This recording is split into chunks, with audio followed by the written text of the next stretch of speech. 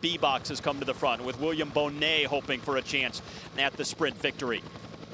And then Gerald Ciolek not too far back as well for Milram, and there's a crash on the right-hand side of your screen. A Garmin rider has gone down. It looks like 4 or 5 altogether.